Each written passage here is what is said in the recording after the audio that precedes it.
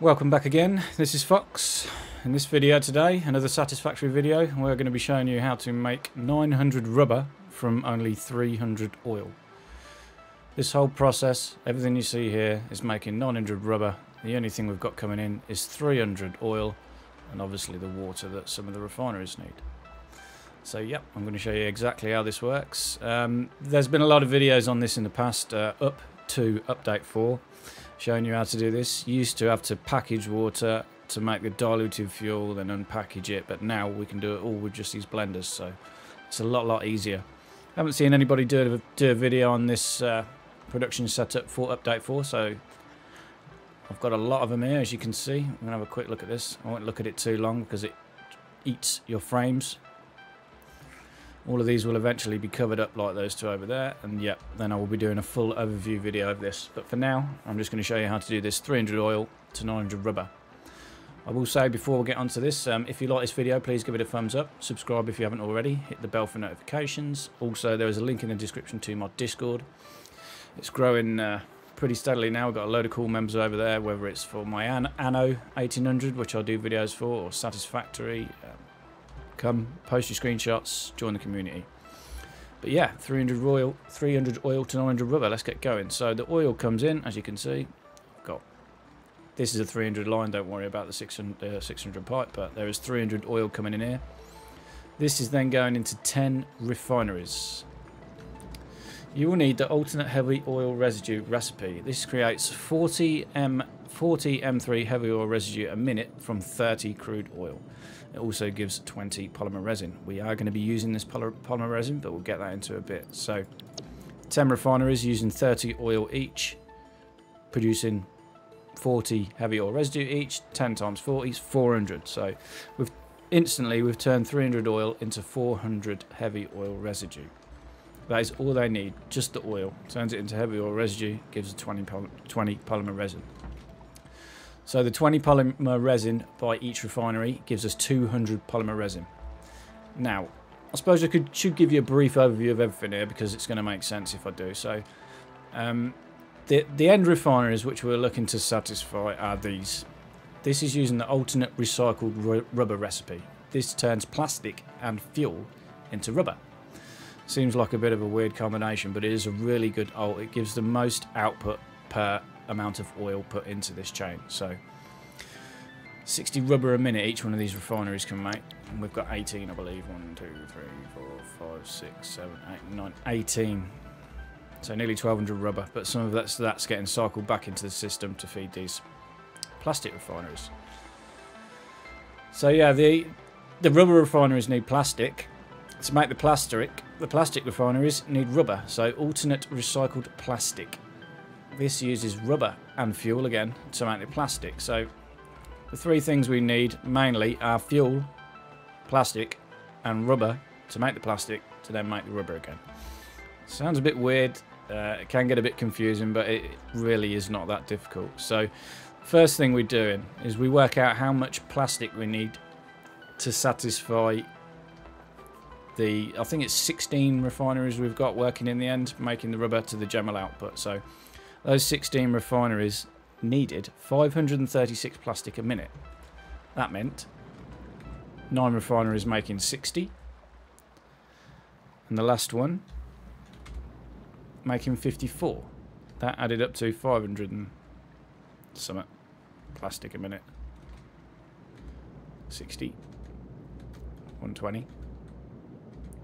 180, 240, 300, 360, 420, 480, and 54 is 534. This should be on 56. My bad. So yes, these 9 refineries need rubber to make the plastic for the rest of the refineries that give us the 900 output. So they needed 267 rubber a minute. Now, this polymer resin was a byproduct from the heavy oil refineries. We've got to get rid of it, so I'm turning that straight into rubber to get us going on this setup here. So these 5 refineries are dealing with 40 polymer resin each. If you remember, we had 200. 5 times 40 polymer resin is 200. So these 5 refineries using up all the polymer resin and making me 20 rubber each, so 100. 100 out of the 267 rubber is coming from a byproduct straight away from the heavy oil refineries. That then means we needed another 167 rubber. This is where things start to get a bit complicated. We need to use rubber from 3 of these refineries here to feed into the plastic making refineries, which use the rubber to make the plastic. So these first 3 refineries here, you can see, I needed 167. So this one's making 60. This one's making 60. That's 120. This one is clocked down to make me 47, which is the 167.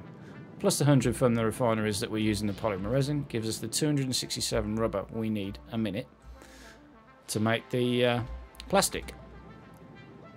30 times 9 and a bit was 267. So yeah, nice and straightforward. You could just literally have all of these flow into the output.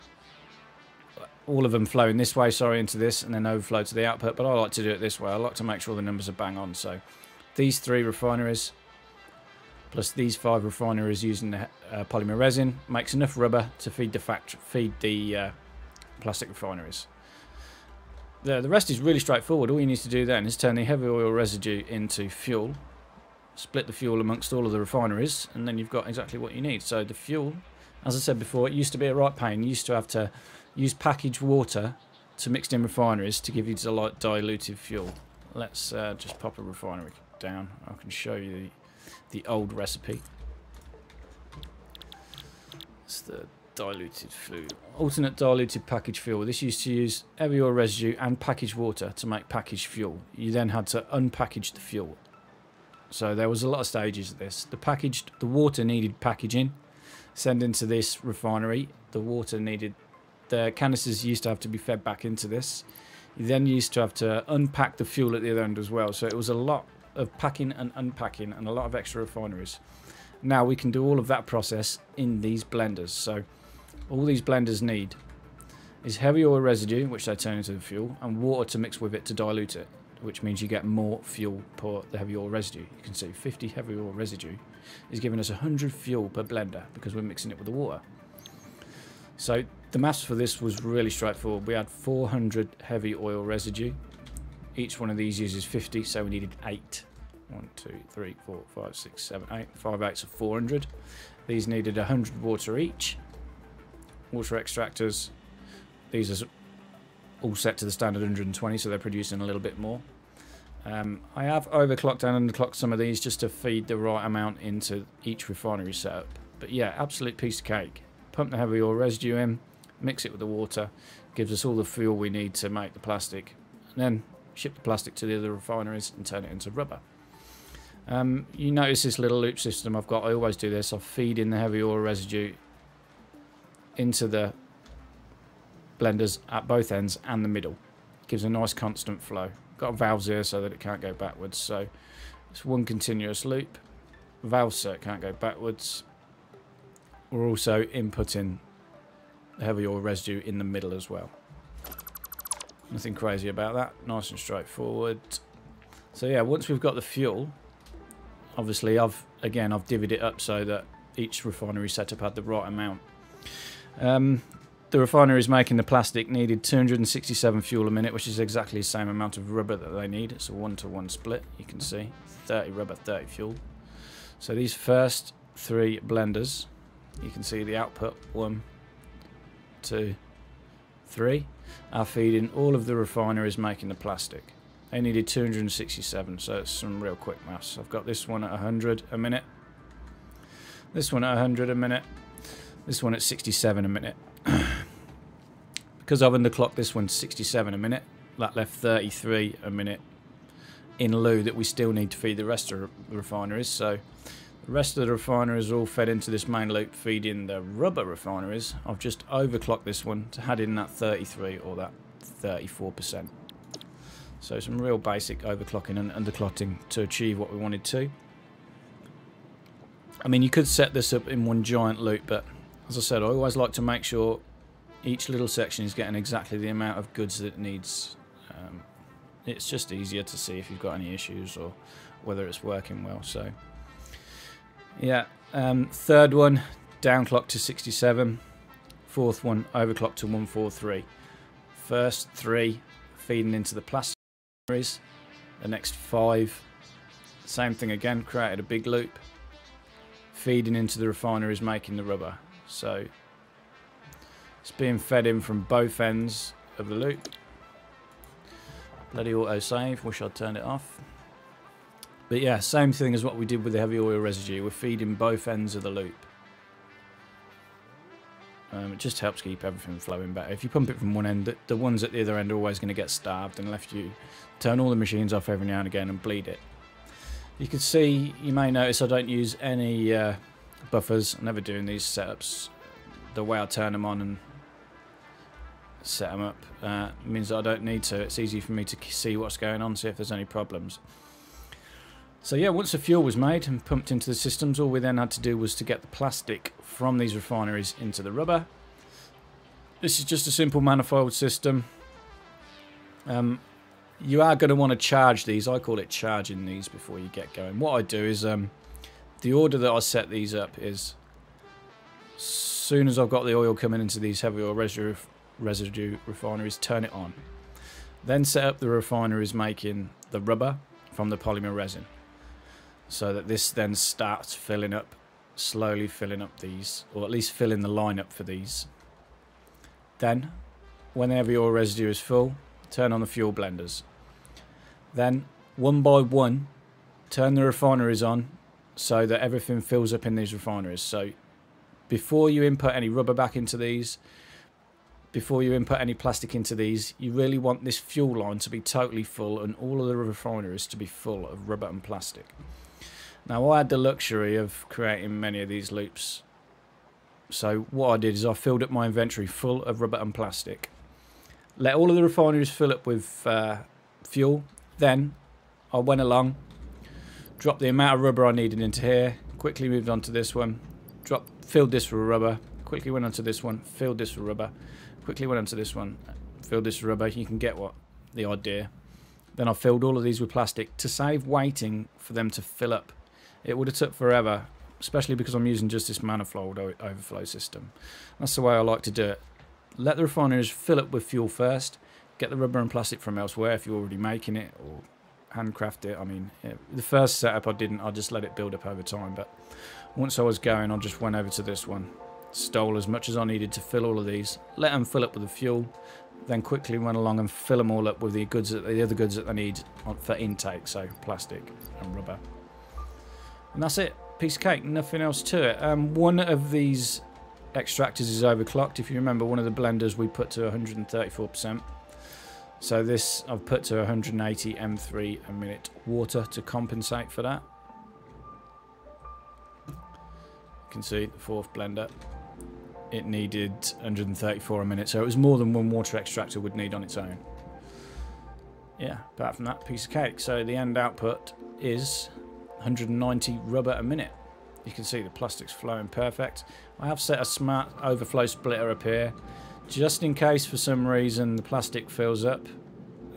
Any excess is then going off to a sink as a fraction. It's like, I've been watching this for a while, it's like 3 or 4 every minute or so. But yeah, you do not want these plastic refineries to stall because they're using fuel.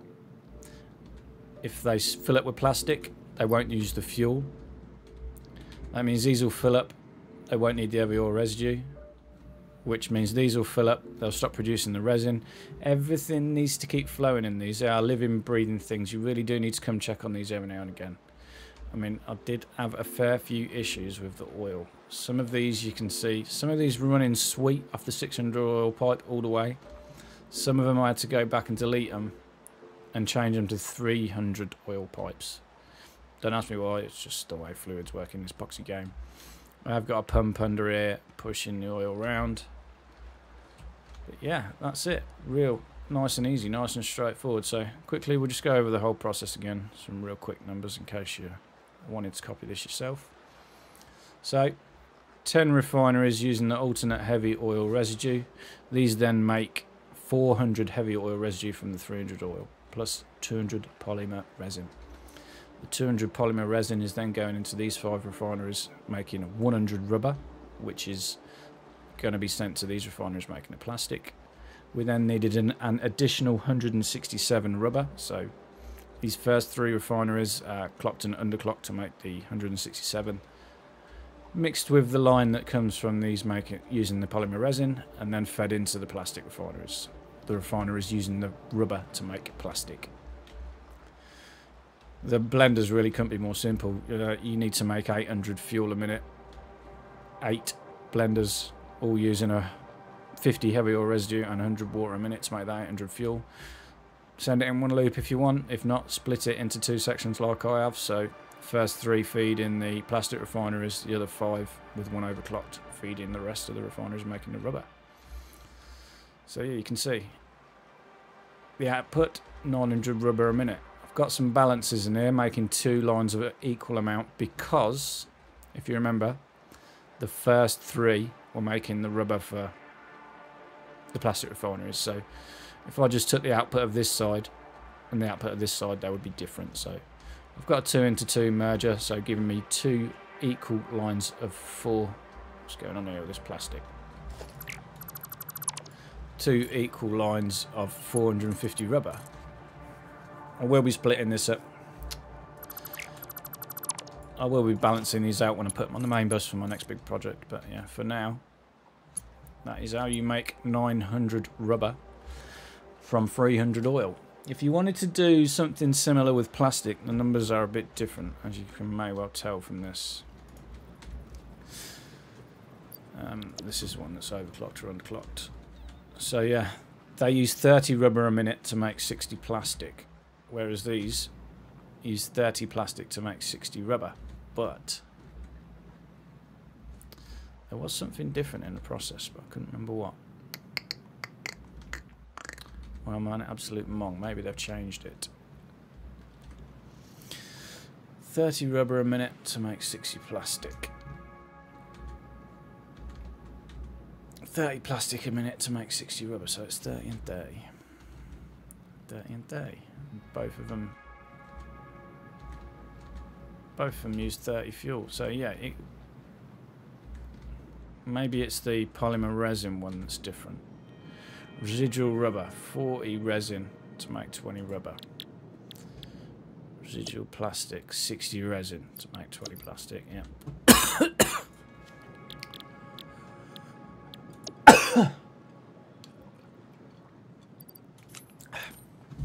That's the difference. Excuse me. They use varying amounts of polymer resin. But yeah, for now, that is it.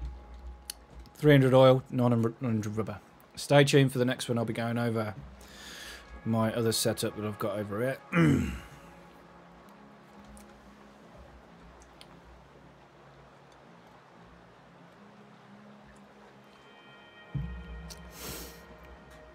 I've used 300 oil to make petroleum coke, and then 1200 steel ingots a minute from 300 oil, and then varying different, well, the 2 different steel products. So I'm making steel beams here. You can see over here we're making steel pipes. I think it's 1,040 steel pipes a minute we can make from 300 oil when mixed with obviously some iron. These are all making steel pipes. Heavy oil residue, petroleum coke and iron to make steel ingots. Steel ingots then being turned into steel pipes and steel beams. But yes, for now I am digressing. That will be the next video, and then we'll do the big overview, just to fly around, just a quick video just showing off this build when it's all finished. But yeah, as always, thanks for watching. As I said before, please like, subscribe, join the Discord, and thanks for watching.